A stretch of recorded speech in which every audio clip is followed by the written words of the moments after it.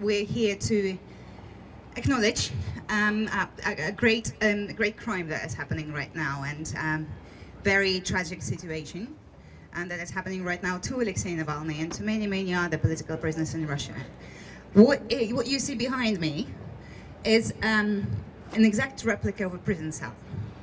I think it's about 3 meters long and 2.5, roughly maybe 3 meters wide.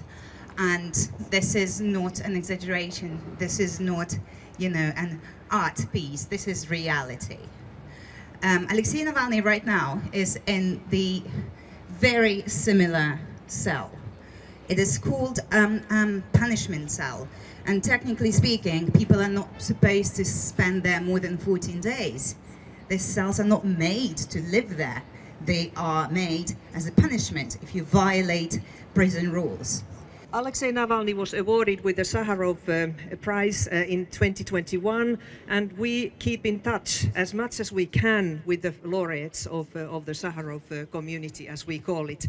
And we know very well that Alexei Navalny has been a fierce fighter against corruption and abuse of power under the most difficult conditions, and created a real mass movement across Russia. And I believe that now it's time that we also think of all the other political prisoners. You said, Maria, that there was a time when you could list the names. Some of those names have been listed in European Parliament's resolutions, but there are far too many now to be listed. I remember there was a moment when we had 152 names, but this is now much more. This is a great opportunity now for us also to raise the flag of freeing Navalny, but also freeing all the political prisoners of Russia. Navalny's prison cell indeed shows.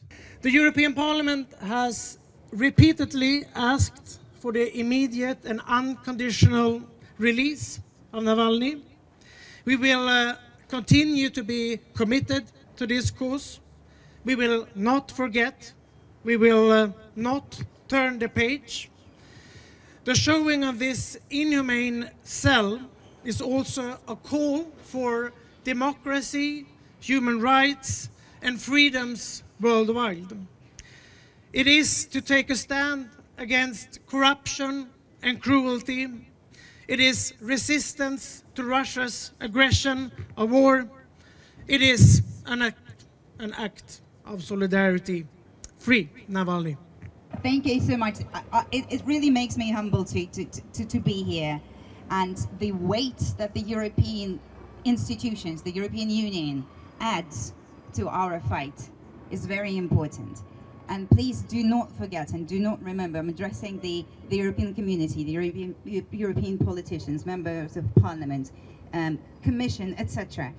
We do acknowledge and we do remember your impact.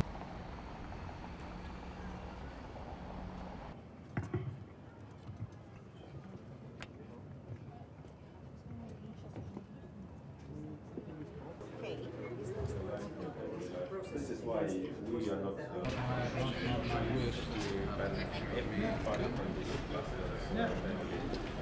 It doesn't matter if this idiotic process.